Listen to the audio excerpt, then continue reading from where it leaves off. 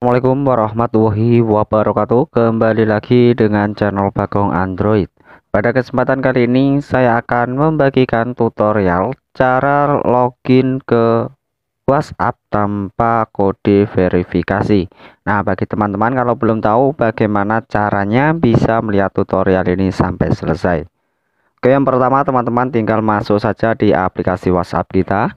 Kemudian kalau sudah masuk di menu aplikasi WhatsApp, maka selanjutnya teman-teman tinggal pilih titik 3 di pojok kanan atas. Kemudian di sini teman-teman pilih yang menu setelan. Lalu di sini teman-teman tinggal pilih akun ya teman-teman. Nah, kemudian kalau sudah masuk di menu akun, maka selanjutnya teman-teman tinggal pilih alamat email. Nah, di sini teman-teman tinggal menambahkan email aktif kita atau email HP kita.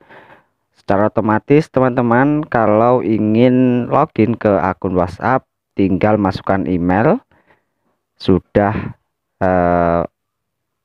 langsung login ya teman-teman tanpa verifikasi.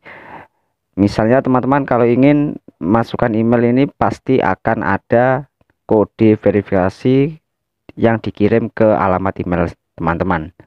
Oke, sekian tutorial ini, semoga bermanfaat. Jangan lupa subscribe dan share video dari Bagong Android. Wassalamualaikum warahmatullahi wabarakatuh.